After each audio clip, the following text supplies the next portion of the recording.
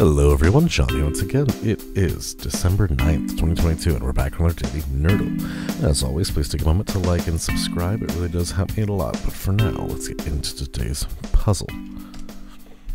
Alright, we have multiplication. We do not have a two-digit number. Because we have a 1, a three-digit number is a little bit more likely than normal.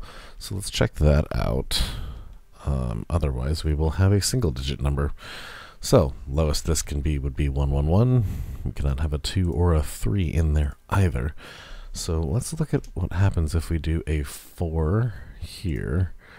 And it'd have to be something in the 50s. Yep, it can't. This is not going to be something we're able to throw together. Because then we could, biggest we could do would be the 90s. Which means that this would be, this couldn't be a 1 because we couldn't have anything lower than a 4.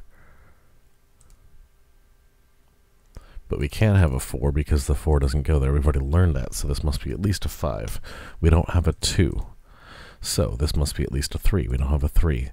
So the minimum this can be over here, if it's a three-digit number, is 400. So let's explore that. It's actually not entirely ruled out that we'd have a three-digit number over here. Actually, I should say the lowest number this could be would be 441, because this cannot be a 1, 2, 3, or 0. So 441 would be the lowest number this could be. So I don't think this three-digit number is very likely, but we can keep exploring this because we can gain some more answers.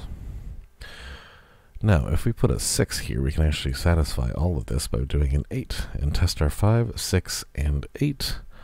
Test where our 4 goes. I like this guess. Let's go with that one. Alright, as suspected, we do not have a three-digit number, but we do have an 8 in the end. That's great.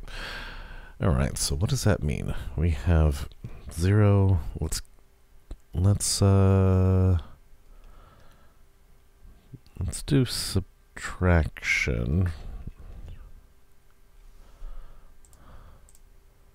first. That multiplication is going to go there, and we have 8 as the answer. So this could be divided or subtracted here. What else do we know? What can we lock in?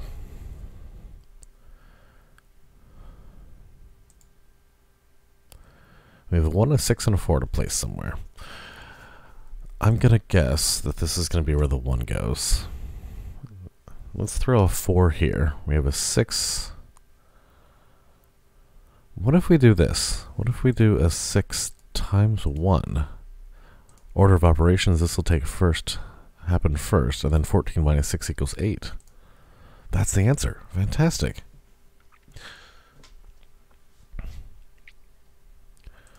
The answer is actually 14 minus 6 times 1, not 1 times 6, but it works just the same for us. That just fell into place because I noticed that 14 and 6 were related to that 8, so might as well throw them in there. That gives us double coverage on the 1, but look, it's the answer nonetheless. Awesome. Thank you so much for watching. Hope you enjoyed it. Remember to like and subscribe. It really does help me a lot. And share this video with anyone you think would enjoy some daily math puzzles. That's all for now, and we will see you all tomorrow.